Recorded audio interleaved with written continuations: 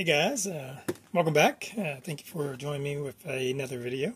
Today from what we have is from Polar Lights. It's the Star Trek combo kit. It's the USS Grissom and the Klingon Bird of Prey in 1000 scale. Now I don't plan on doing both of these in this video. I'm going to do the Klingon Bird of Prey. So open it up and look at it real quick. Decals, instructions, all that. I'm going to focus on the Grissom right now. It's in here. Maybe we'll build that a little later. I just want to focus on this Klingon Bird of Prey. Not a whole lot of parts. Again, it's 1000 scale. It's a little bit bigger than the old Bird of Prey in the Adversary set. Looks like it's a little bit nicer. I believe you can do it in two configurations. You can do it in attack mode or cruise mode. And it does include some clear parts. You get an engine cover, which is nice. You get the torpedo launcher. I think there might be another piece. And then you get kind of an underneath piece underneath the main body. I know when I did my 1/350 scale, I had there's lights underneath here, but the whole piece isn't. So, or the whole piece isn't clear. So that's a little unusual why that whole thing's clear. But we'll see what we can do with that. So what I'd like to do is try to add some lighting effects to this kit. Looks like we have some room in here. Let's go ahead and cut this open.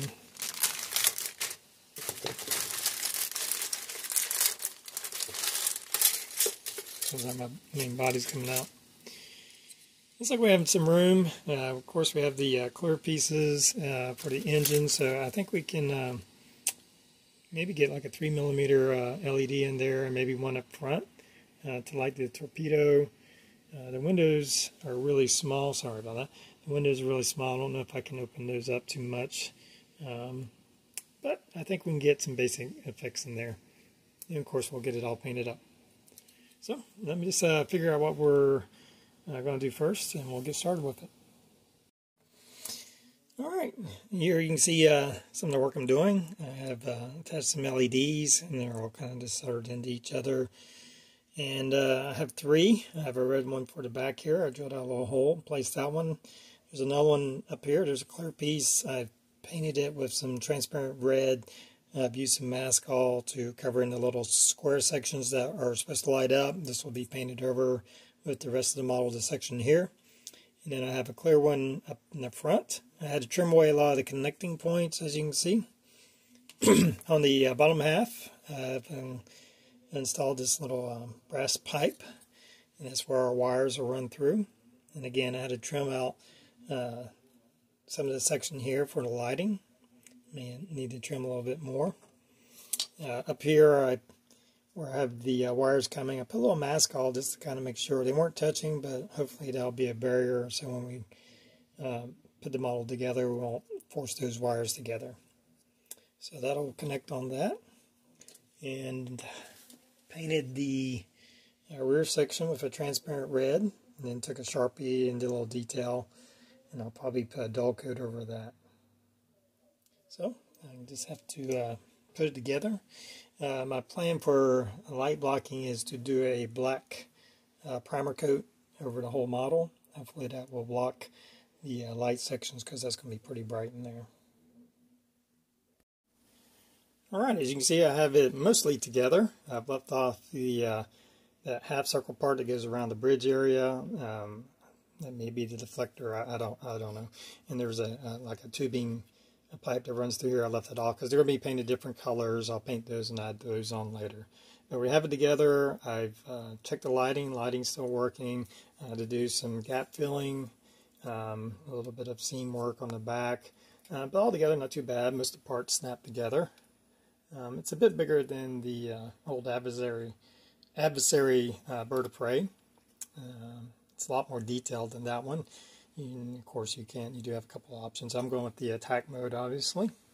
So from here, I need to light block it because we didn't do any light blocking on the inside. So I'm going to be painting it black. And for a primer, I'm going to do a black primer. Hopefully that will be sufficient to light block. And then we'll move on to our green color. Alright, as you can see, I applied a base coat. First I did like a primer. I only had like a gray primer. I did that with my airbrush, and then still had some light leaks, and I had a really I really should have light blocked on the inside because it took quite a bit to get this mostly blocked, and there's still some light kind of bleeding through. But I think once I paint it green, it's not going to be noticeable at all. So that's what I kind of get for being a little lazy. I should have really did some light blocking on the inside. I had a little bit of a scare with the lighting. Once I put this coat on it, I went to check the lights and it wouldn't light up. And I had attached a little clamp down here to hold it while I was painting it. And I guess it pulled this the blue wire, which is the positive wire, and maybe caused a short. And but I was able to kind of push it back in a little bit, and it came back on. So that was a relief because it's sealed up. There's no way to get to them now. So pretty happy. Like again, just a lot of little light leaks and gaps in once you turn the lights on that I'm working on. So from here, I'm going to start with the base coat. Alright, as you can see here, I've got a lot of the painting done. The green was just a mixture of my own green and some light greens mixed in, some kind of medium greens and some bright greens. I then did one of the darker greens, kind of doing the accent petals throughout the ship. I did a flat aluminum from Tamiya, and all this was just hand painted, other than the base coat was airbrushed on, but everything else was just hand painted on. I did some kind of flat red for the wings and some gray underneath the main body there. So I'm going to add in the final parts and do some weathering, and we should be about done with the project. Hey guys, well here's our finished Bird of Prey, the 1000 scale from Polar Lights. I finished up with a little weathering. I put decals on, did a little oils for some of the orange colors, added in our this circular part right here around the bridge. I'm not sure what that is, if it's a deflector or whatever. I have a small part right there.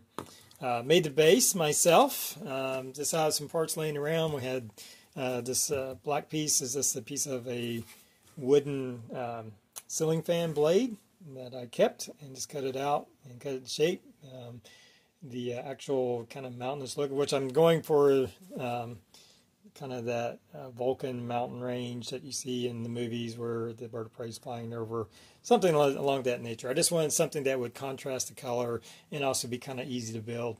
And the box itself, or the stand itself, was just a cardboard cut out, made like this cardboard rectangle that would hold my battery and my switch. I did add some plastic styrene to the area around the switch and on the top where I knew I'd be mounting the model itself. Added in some packaging peanuts, hot glued them on, did some paper mache to kind of cover it all up, put some hot glue on there to hold everything down and to give it a little bit more detail. And then from there I put a coating of Mod Podge to seal it all in, that way I could paint it. After that Mod Podge dry, I painted it. I did like a black color with some browns, some orange, and then some light browns. There's like 4 or 5 colors, a lot of dry brushing, just kind of mix it up. And I'm pretty happy. I think it's a nice contrast to the green Bird of Prey. And of course it's lit. And we'll put the lights on. I'm going to cut my lights down here. I'm going to show off the lights a little bit better. As you can see, it's all lit. We have areas around here, around the bridge. Of course we have the engine lit. And then also up underneath we have those, oops, sorry about that. See the lights over here underneath. And of course we have the front torpedo. So it's very similar design, or the detail of it is very much like the 1/350 scale from AMT.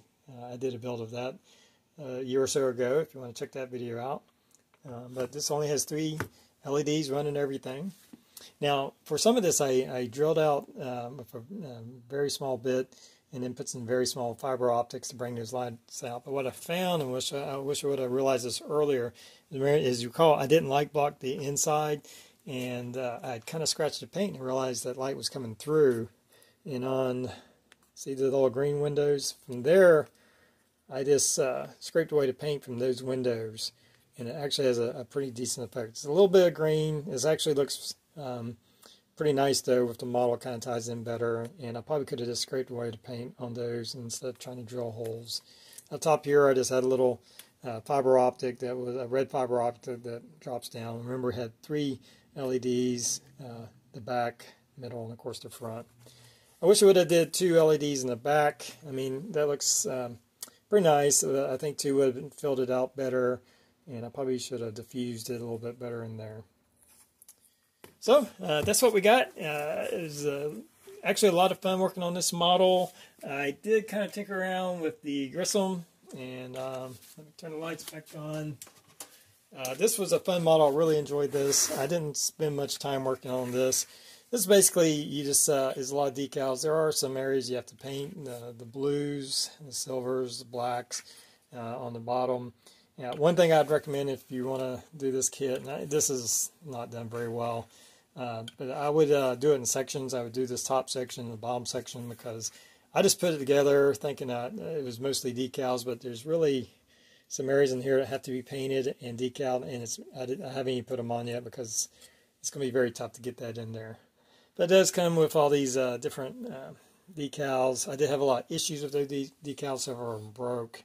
Again, this is not really my favorite thing, putting decals all over a model. But I really did enjoy the Bird of Prey, and I think this turned out pretty nice. So anyway, guys, thanks for joining me. I hope everybody's doing well, and until next time, everybody have a good one.